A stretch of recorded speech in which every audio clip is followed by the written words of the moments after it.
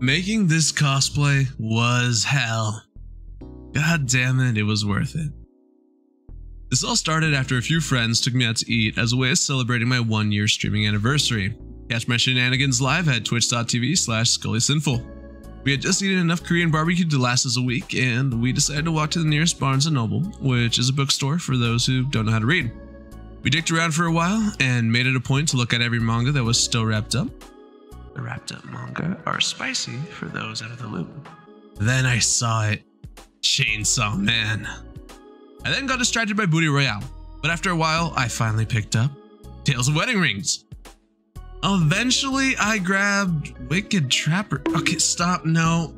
Alright, after I escaped Horny Jail, which I'm a frequent resident of, I picked up Chainsaw Man, read 3 pages, then put it back on the shelf. That night, I got home and started reading the manga online. Over the next few days, I fell in love with the damn thing. I live tweeted my entire journey through the entirety of part 1, and by the time I was finished, I had a hankering to cosplay Denji.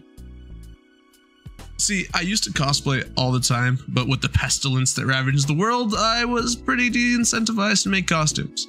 However, I already had 3 panels at SabatonCon, which by the time I finished the manga, was just a week away. On a whim, I googled Chainsaw Man EVA foam templates, and there it was.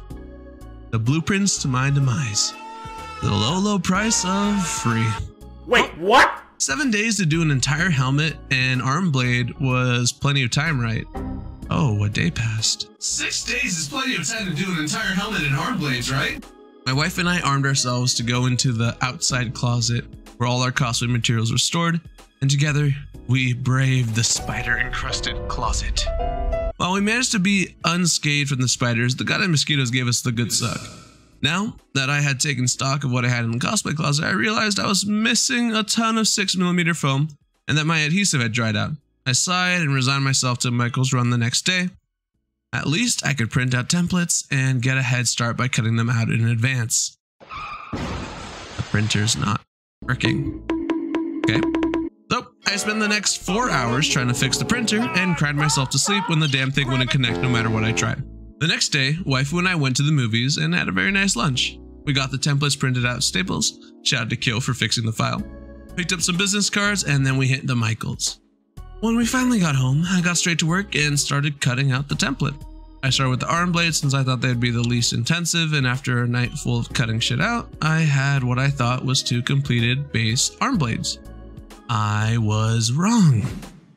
When I woke up the next day, I realized to my horror that I accidentally cut the wrong dimensions, and then I got back to work rectifying my mistake.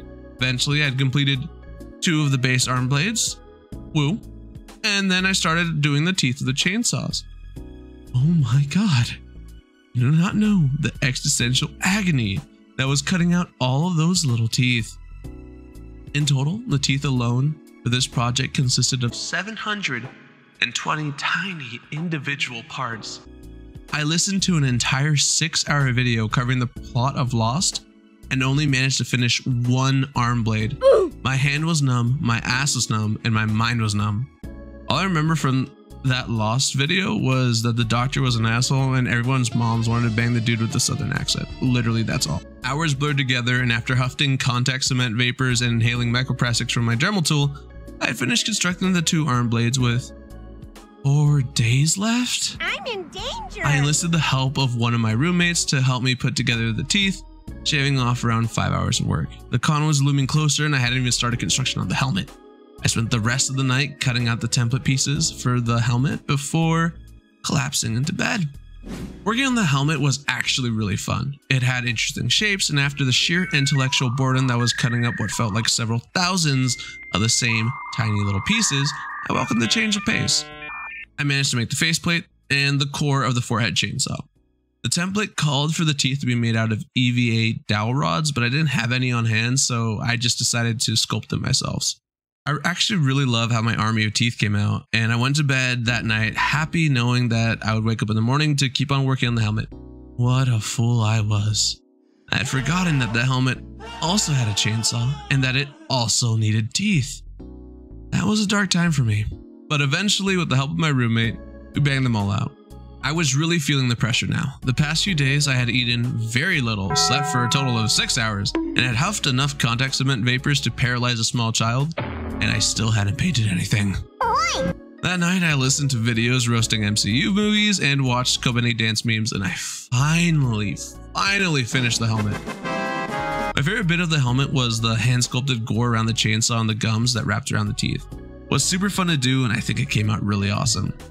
It was now Thursday, meaning I had a single day to paint and weather. Luckily, none of my painting required anything that took longer than a day, so I hit the arms and helmet with a generous coat of Plasti Dip and made sure they dried. I then spent a good 7 hours hand painting everything before giving it some tough love with weathering. By the end of the day, the helmet was drying, and I fell asleep comfortable and happy that I had finally finished the outfit with a single day to spare. The next day, waifu and I piled into the car and we headed to the con. Everyone at the con seemed to love the costume, and I ended up grabbing pictures with a ton of cosplayers. I was surprised to see that there were a ton of Chainsaw Man cosplayers, and this was before the first episode of the anime had even aired. I swear, Chainsaw Man's gonna be huge. I can't wait for y'all to experience the story of Denji for the first time.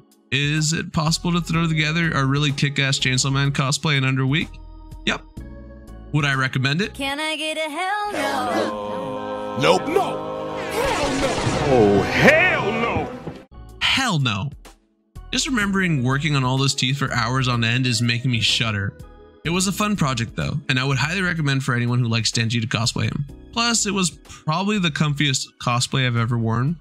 Thanks for watching, y'all. If you had fun with the video, you are contractually obligated to like and subscribe. I stream every week on Twitch, Monday, Wednesday, Friday, and Sunday. So come check out the stream if you like that sort of thing. I'm live right now, actually. Wild, isn't it? Catch the next video where I gush about how excited I am for Gundam Evolution.